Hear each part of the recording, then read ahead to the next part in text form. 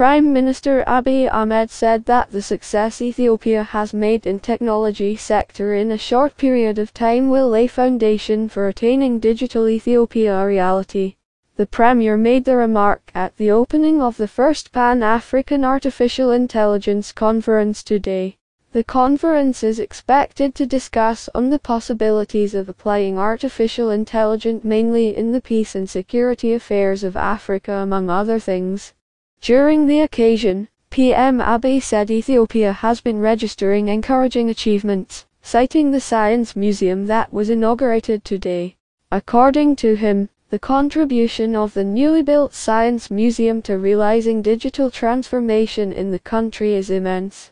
The museum is also expected to lay foundation to help children grow with scientific and innovative mind, the Prime Minister said, noting that Ethiopia's success being registered in the technology sector will lay foundation for making digital Ethiopia a reality.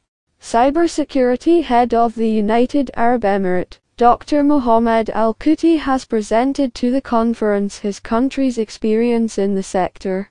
According to him, his presentation for UAE has been working with the highest priority to build digital economy of the country. It has now been able to become one of the top nations in the world in the area.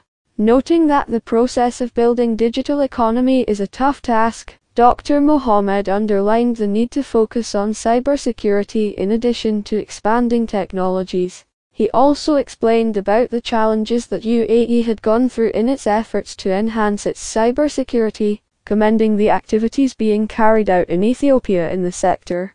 Prime Minister Abiy Ahmed has today inaugurated the newly built Science Museum located in the heart of Addis Ababa. Together with the official opening of the Science Museum, the Prime Minister also launched the Technology Startups and Public/Private Institution exhibition that will be on display and open to the public for the next several weeks.